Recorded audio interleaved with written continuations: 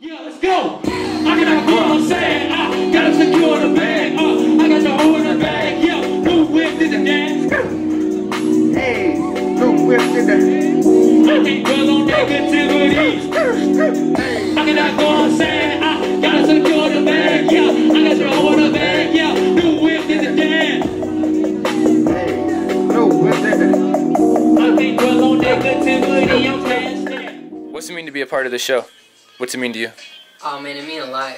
Growing up in St. Louis and then just seeing all these concerts happen here at Delmar Hall, it like mean a lot.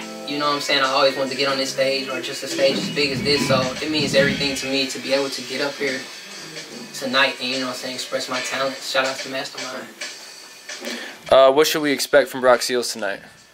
Something you probably never seen before. Tell me a little bit more about it.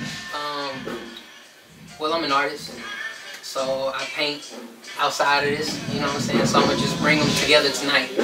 Rapping, painting, rapping, all in one. When you wake up in the morning